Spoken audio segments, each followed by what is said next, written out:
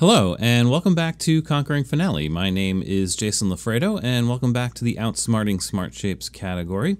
We're looking at version 27 and the updates that the SMuFL fonts have brought to us for smart shapes. In particular, there's a lot of nifty things we can do with custom smart lines now from the SMuFL font, so I want to kind of explore that a little bit. And this is going to be a two-parter. In the next video, I'm going to talk about some changes in the octave lines and some playback issues, so we'll get to that in the second part.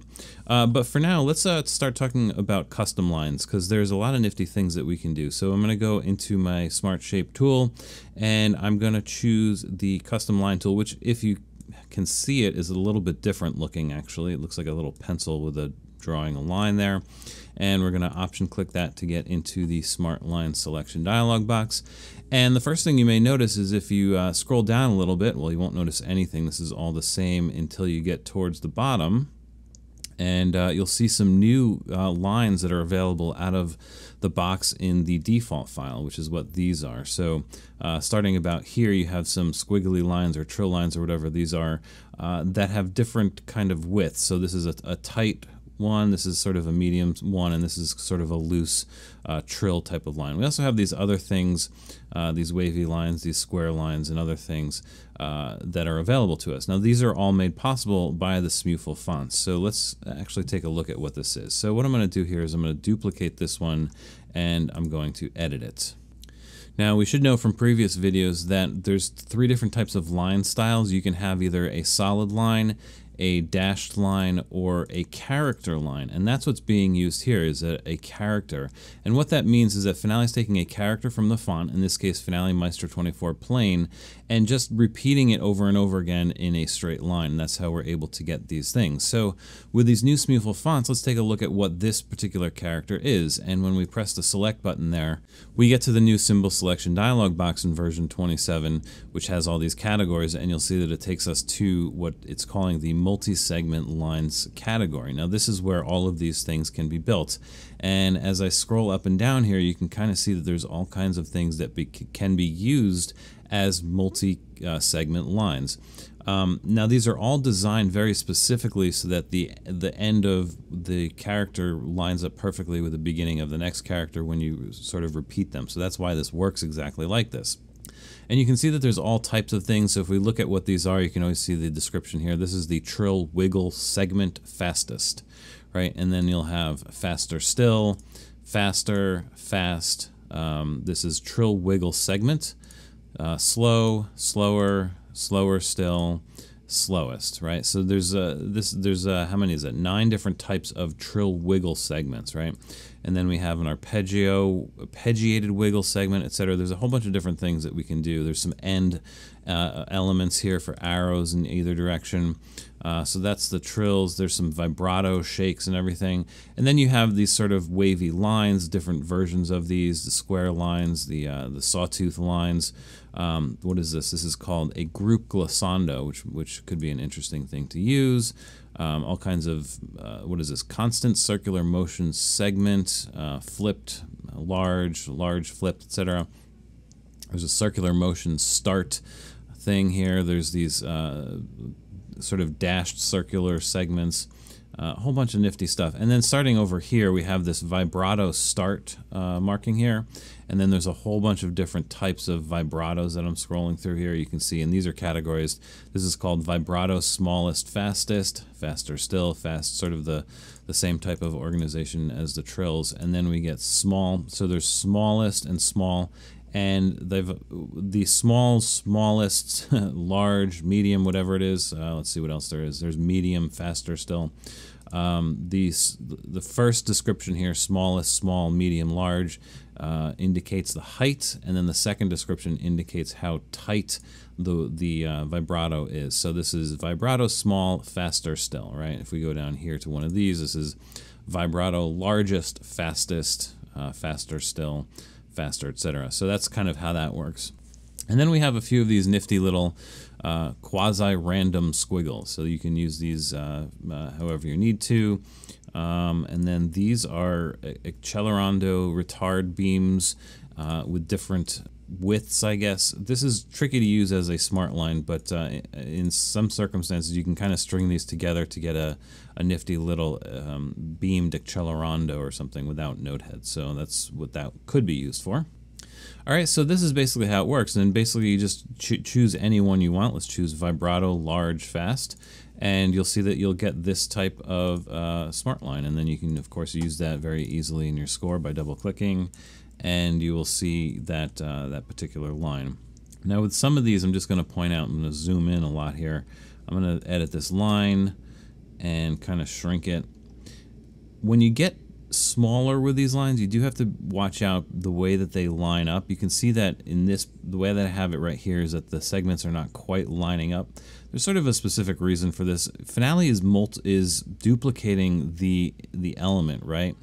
And when you stretch it, you can stretch it less than the full width of the element, so it doesn't really know what to do because it can't cut off the character. It only duplicates the character. So at some point, the new one will come in, and then it will be too tight, and then you kind of get it into place, and then there'd be too much space, and so you kind of have that thing. So just be careful, especially when they're on the small side. You do have to make sure that you're aligning the characters when you drag these out.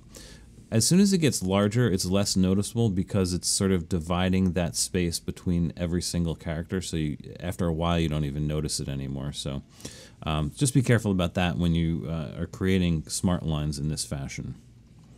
And so let's take a look at some other things. So as we know from one of the previous videos, 14-3, I believe, I talked a lot about designing these things. So you know that you can use characters or words at the start as well. And sometimes it's kind of nifty to use some of those multi-segment lines for the start. So in this case, I'm just going to edit this one we just created.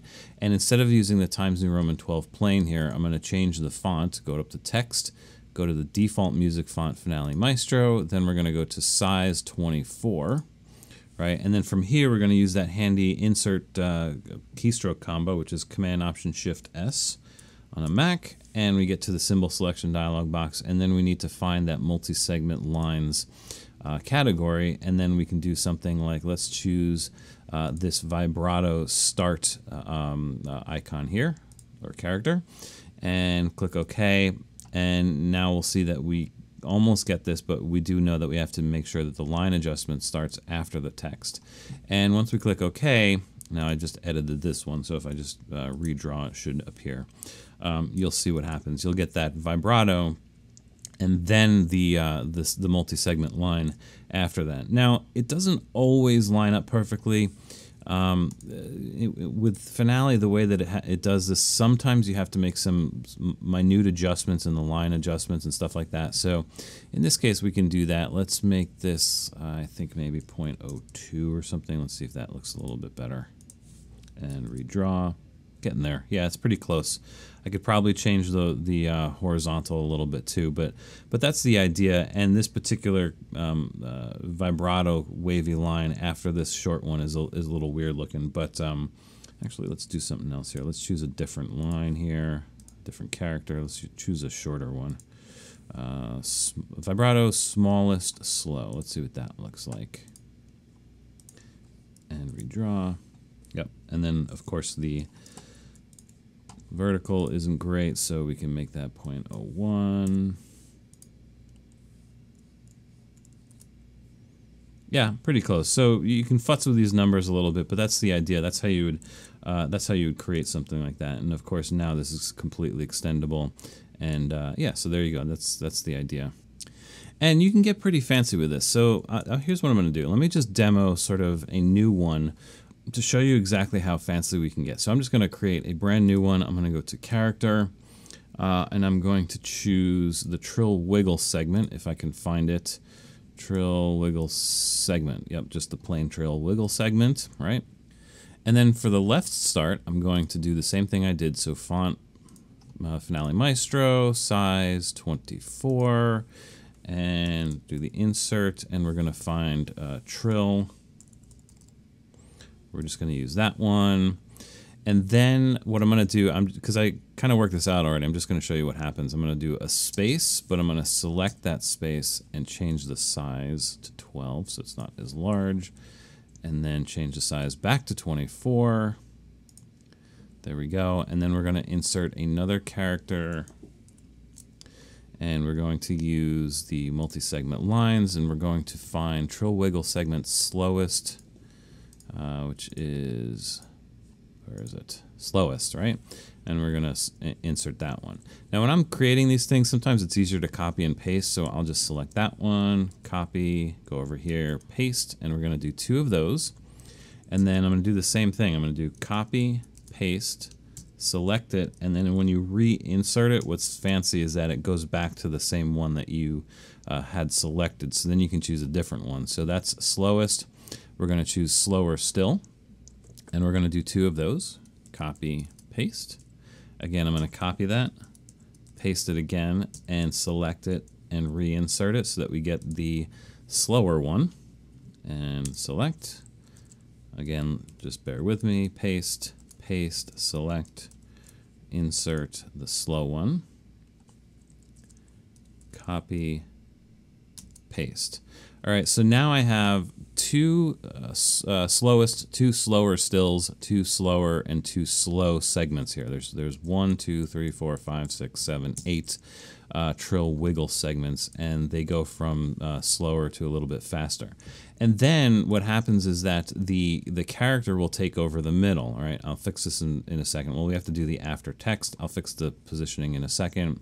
I'm also going to do the same here with the end. And just to show you how we can even go further with this, we're going to choose the right end, and we're going to start sort of doing the same thing. Default music font size 24, insert, we're going to find multi-segment lines. There we go. And the first one I want is fast, which is that one. And I'm going to do the same thing. So copy, paste, paste, select, insert to the faster, copy, paste, paste, select, insert, faster still, copy, paste, paste, select, insert, fastest, and then I'll do one more of these, copy and paste, right? So now I've got sort of an acceleration of the trill at the very end. All right, so I've got 3 things going on here. I've got the beginning, which is this left start, which is this whole thing. I've got the right end, which is this whole thing. And then in the middle, I'm using the character, the normal trill wiggle for the middle section. Now you can see it doesn't quite line up here again, so I know I just need to make one little adjustment here. 0.02 should do the trick. And we click OK. And now we have this little trill line. And I forgot to do one thing here. Let's edit that one more time.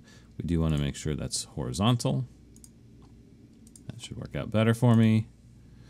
And there you go. So now you can see what's going on. I've got this trill line that sort of starts slow and then gets to a point, and then it just kind of continues at that medium trill speed, and then at the very end it gets to this faster trill.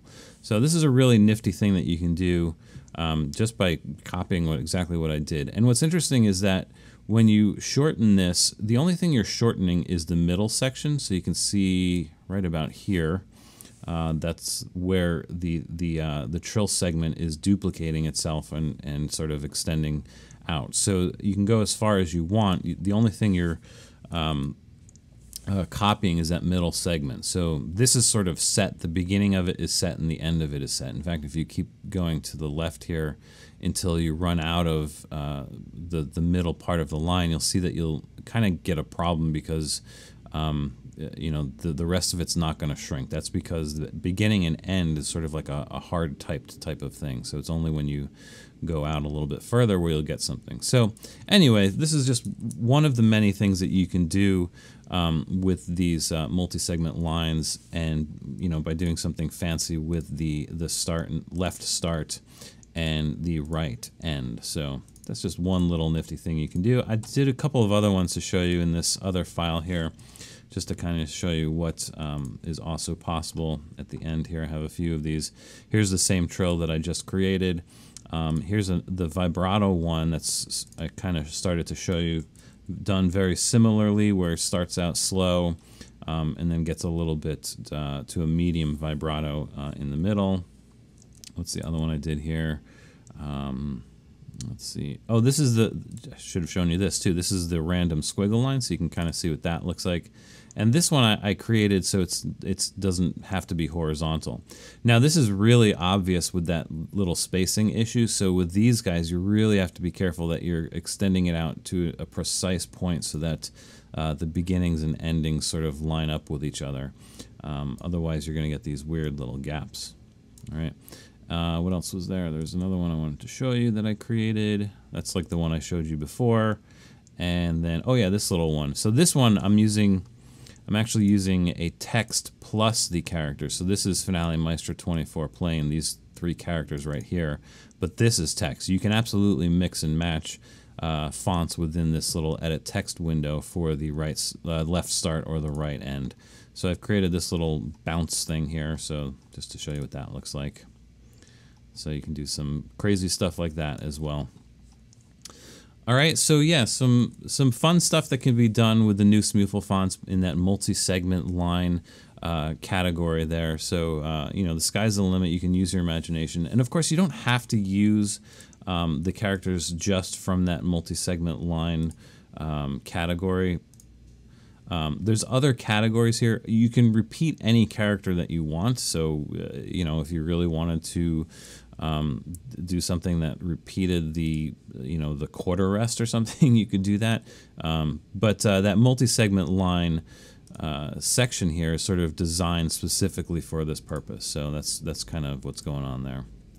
All right, so there you go. So that is some custom line information. Again, check out video 14-3 if you want a kind of a refresher on using that this smart line designer. There's a lot of information in there about all of these options, which I think will be helpful and a good refresher if you're going to start using some of these multi-segment line custom lines. So there you go. So yeah, come back. I'm going to start talking about the 8VA, the 15MA, and there is now a 22MA character that exists, although we don't have direct support for it within the Smart Shape palette here, but I'll show you how to create those anyway. And then I'm also going to talk about some of the other playback issues that the SMuFL fonts have created with the Smart Line tool, very similar to the articulation tool. So we'll take a look at that in part 2 of this version 27 update of the SMuFL Smart Shapes. All right, so once again, thanks for watching. My name is Jason. Don't forget to subscribe, and I will see you soon on the next video.